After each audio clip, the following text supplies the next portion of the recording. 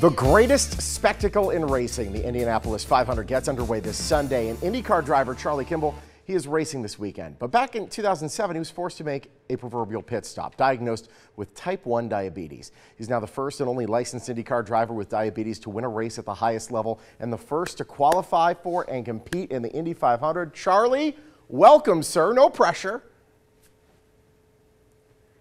Right, I know. It's the Indianapolis 500, so it's the biggest race of the year every year, and I couldn't be more excited to be one of those 33 drivers on the grid chasing the opportunity to kiss the bricks at the end of 500 miles. Absolutely. That is really, when you think of sports and like the quintessential moments in racing, that is it, man. So I wish you absolutely the best of luck. Let's talk about 2007, though. I mean, usually you're finding later in life, maybe you get type 2, but to find out you have type 1, how did you tell us about your story? How did you hear about this?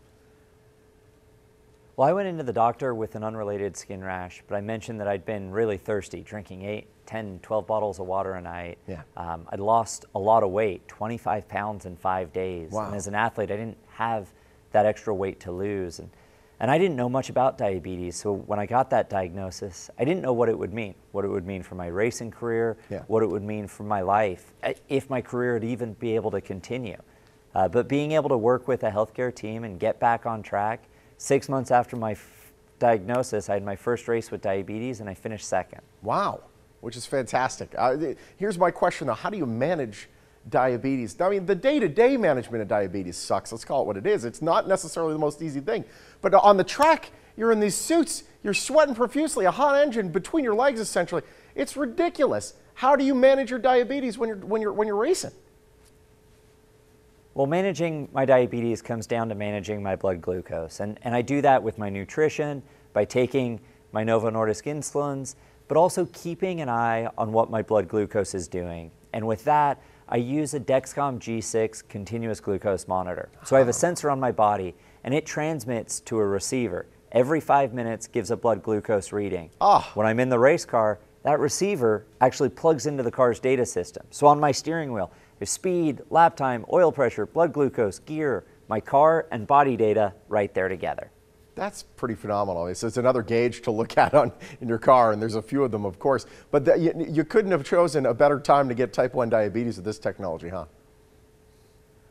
Well, I think the technology and the treatment options and the tools are only getting better. And that's really a big part of my message to the next generation, kids with type 1, or to other people who are struggling to overcome that challenge.